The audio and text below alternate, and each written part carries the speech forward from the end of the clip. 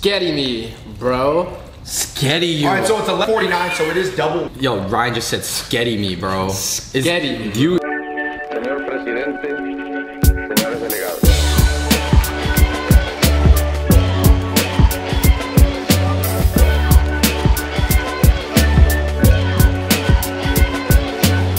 Welcome to another versus episode of Fung Bros Food. Woo! We're here at Max's. We're here to settle a debate. Who's got the better fried chicken? Max's or JOLLIBEE's? Yes, the battle of the international Filipino restaurant chains. Let's go. Are you doing the Filipino martial arts? Is that it? Nah, Kali is like this. Oh, yeah. Yo, that's why Filipinos are so good at dancing. It's like, let's check out Max's fried chicken.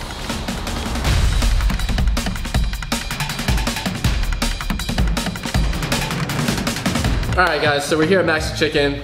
This is round one. We got all the chicken dishes in the beginning. And Max's is known for chicken, right? That's why we started with round one being all the chicken dishes. I'm not gonna lie, I didn't know what Max's was. A lot more non-Filipino would know JOLLIBEE's just because of its commercial success. I think Max's is more for your like real Filipinos. They know the chain from back home because I think there's over 140 Max's just in the Philippines alone. I saw a lot of nice families like coming out in expensive cars in the parking lot. Do you think it's for people who are like, they want some of the food that you might be able to find at a JOLLIBEE's, but like they don't want to be in that, maybe Like you know, that fast food environment. Yeah. All right, guys. So right here we have the full chicken. We have the half chicken. I mean, this chicken already looks a little different than JOLLIBEE's. Yeah.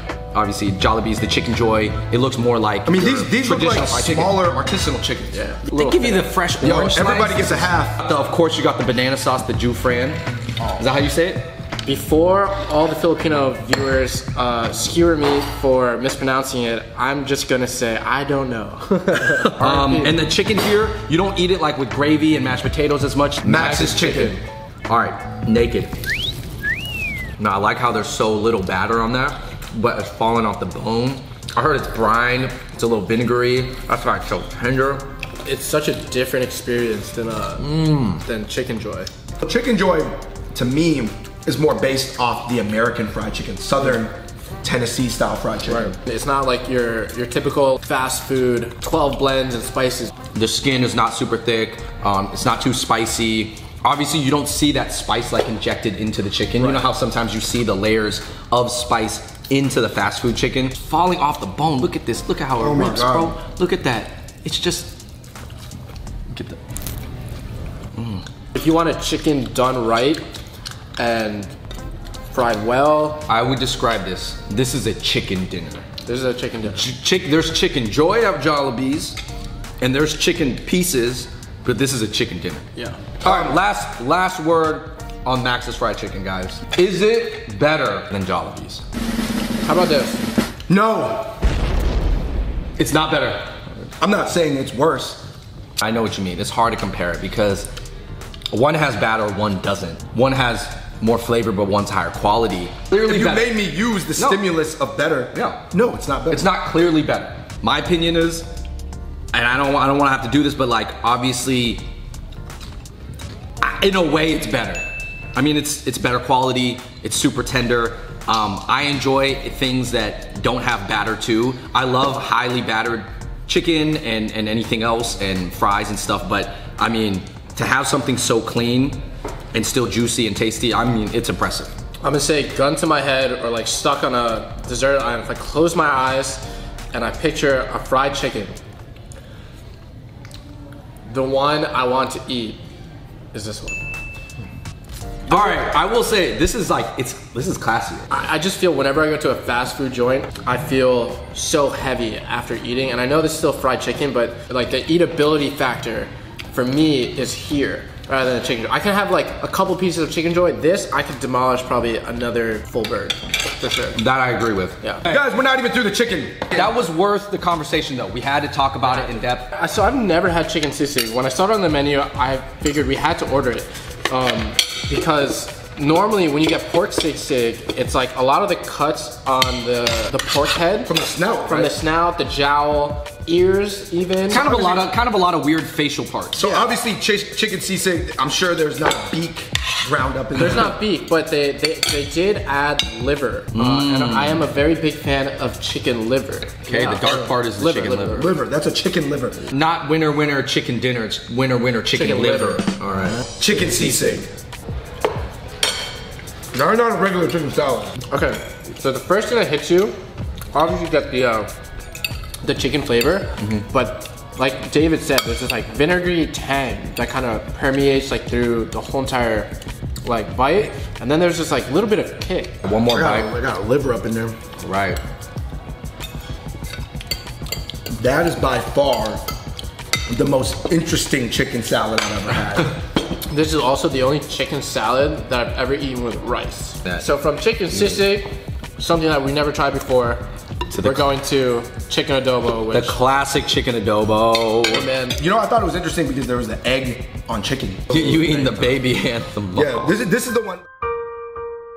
People, when they go to their Filipino friend's house, this is the dish that's on deck. This is the dish that everybody asks for. No, this is like the one that is cooking when you walk into the Yes, house. yes. Like the mom is she's like, oh, I got adobo. And you're just like, oh, tight. Let's go. Max's chicken adobo.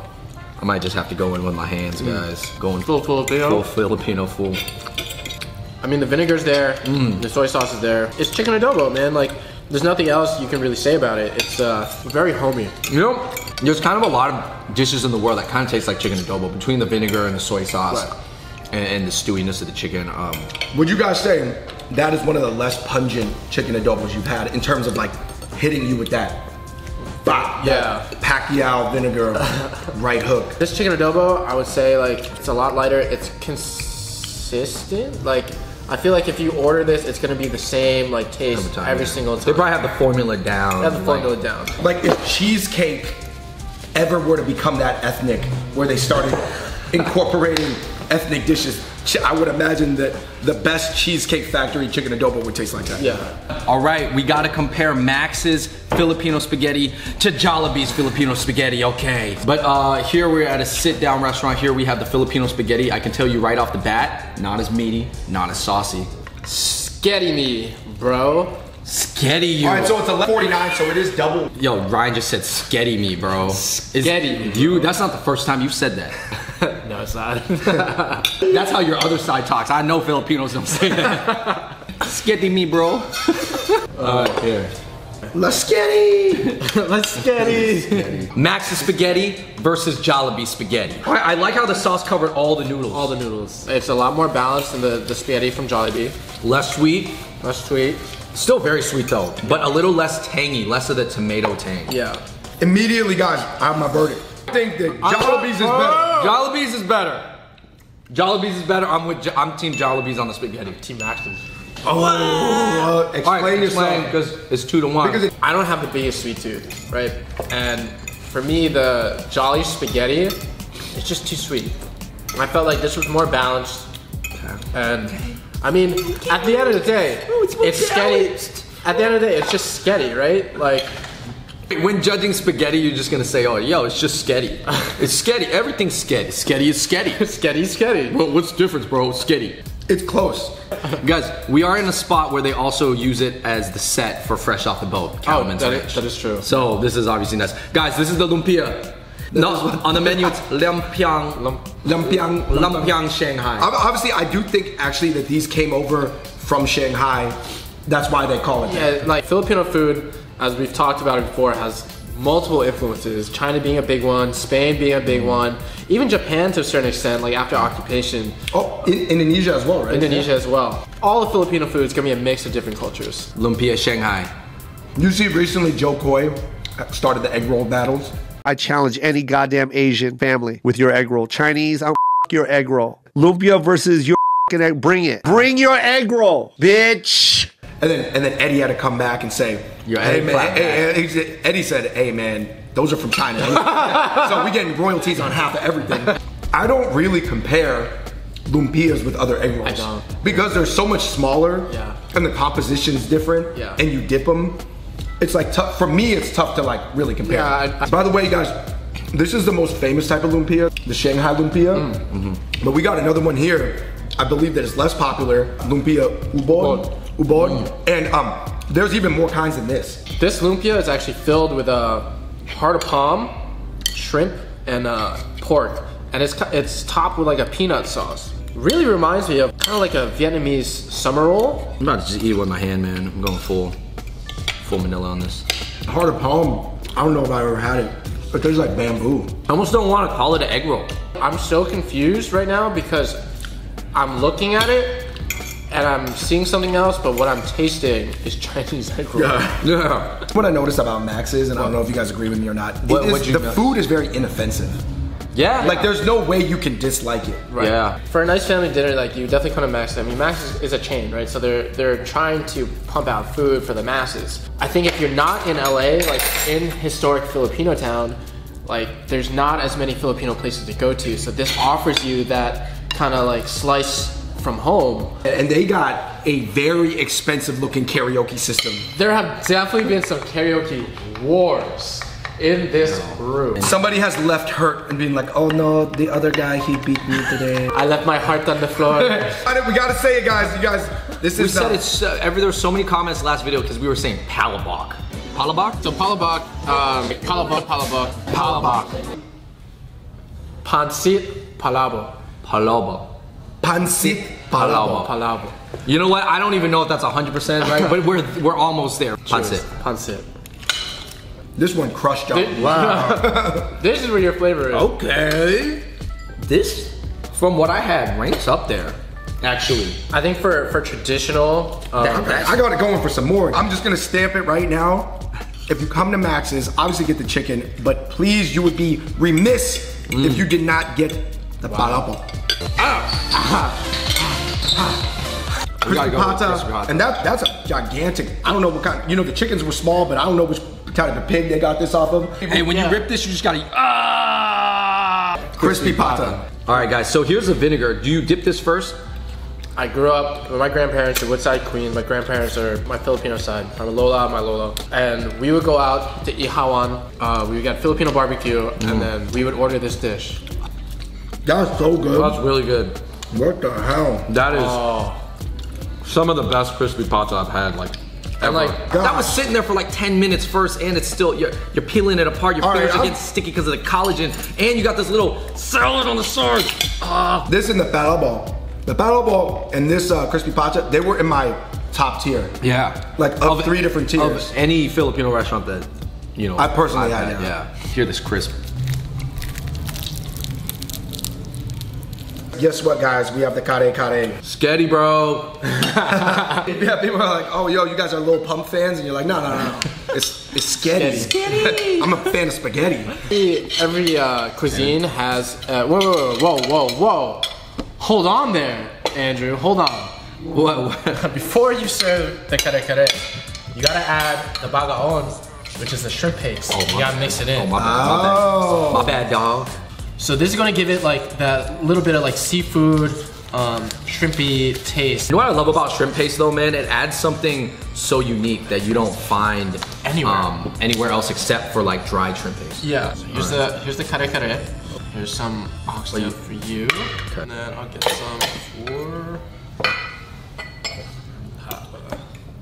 I'm not gonna lie, Ryan, I didn't get any oxtails, so Did you I not? can't judge it because Papa here, he just referred to himself as Papa. Just took it off. No, I heard that. Kari. You said that really wrong. Okay. Smooth. Shrimp paste in general, though. Have you ever tried another dish that had peanut butter in a stew like this before? There might be like an African stew. To me, I would just pass over it, not because I would be like, ugh, kari. I'd just be like, Yeah. whatever, you know. From what I read, Chinese immigrants have been coming to Philippines since the 1600s. Yes. And they've been coming in different ways. First it was the Cantonese, then it was people from Fujian, aka Hokkien, and then it was just like, since then it's just been kind of like rolling, right? Yeah. This is kind of like Chinese, I don't even want to say it's Chinese Filipino food. This might be Chinese inspired Filipino food. This is salted fish fried rice. This is chop suey stir fry, which is vegetables. You have some pork, you have some shrimp. This is sizzling tofu on a hot sizzling plate, okay? And then you have the pancit canton, which is, I mean, I would assume the Cantonese pancit, you know, has egg noodle, Like a which chow is more mein. Chinese. Yeah, Pancit canton. I didn't know what to expect before eating. I was thinking like maybe it's like a chow mein or like a lo mein. I think it's using the ifu noodles, David. They're a little bit fluffier and lighter. It's a very Cantonese noodle. It is very Cantonese. That is easily better than a lot of chow meins that you get. And I like that the Filipino style gave you the lemons, because as you crush the lemons, that's another layer of flavor. Yeah. It's that citrus burst that you're talking about. Well, the thing is like, when you're eating things so heavy, you need some type of like acid or citrus to like cut through fat. All right, guys, here's the salted fish fried rice. And I wanted to get this because a lot of Chinese people, and particularly Cantonese people, eat the salted fish fried rice. This is a popular dish to have in Chinatown. It tastes different. This is not the same one I grew up eating. It has some of this salted egg in there, David. Did you notice? Yeah. Salted egg is a popular thing to be eating in Chinese and even a lot of Southeast Asian cuisines too. So I'm not gonna lie. Wow. It was probably my least favorite thing I've eaten all day. Fair? Honestly, like there's not that much salted fish in there, and this was like way too salty for me. No, I went with the tofu next. Yo, this sizzling tofu has a twist. It's like got some like creamy coconut in there. Whoa. This is different. This isn't, you know, tofu's Chinese, but I almost want to say like a sriracha mayo type sizzling plate. There's definitely vinegar in it. Yeah. There's heat at the back of my palate. Same thing when we ate the chicken sisig. That probably is more similar to the tofu version of the chicken sisig that we had. Yes. Yeah. Similar sauce on a sizzling plate. Almost like a tangy ranch. Yeah. I like this like Filipino China Express food better than a lot of like regular just China Express spots. New idea. Instead of Panda Express, we open a Filipino Express. Oh. Or Manila Express. Last but not least, we got the chop suey. All right, guys, is it funny how, David, we're eating some kind of Chinese dishes, but there's no chopsticks present because a lot of Filipinos don't use chopsticks, Don't right? use chopsticks. Confirmed. This utensil right here. That's the chopstick. This is your everything. You're not using your hands, you're using your spoon. All right, how's this chop suey? You see this flavor? It looks very light. That tastes like really like Chinese American. Yeah. Wow. What was your guys' favorite? I gotta say, for me, it was between these two right here. These two are fire. I'm gonna roll with this one, the pancit canton. I think it took some of the really good elements of pancit, and then just with ifu noodles, I mean, it's pretty good. And normally, like, I'm not a big fan of tofu, so I'm gonna have to go with the tofu, only because it had that wow factor. Like, I put it in my mouth, and I was just astounded. I was just like, what am I eating right now? You know what you said? I heard you say it when you ate the tofu. You said, "Sketty, bro, sketty." All right, everybody, we are on to dessert. For what we have in front of us, we have the coconut pandan. It's got pandan in it, coconut ice cream, a little bit of coconut milk, maíz con hielo, which is corn ice cream there was literal cheese in here. Your classic halo halo, ube ice cream, you at the beach, flan, just shaved ice, jelly. Over here we got the saba con hielo. Saba is a short Filipino banana. You definitely gotta mix it up. Desserts. My halo halo mix. Oh my gosh. Gotta mix this. Whoa. Wow. I'm so pleasantly confused.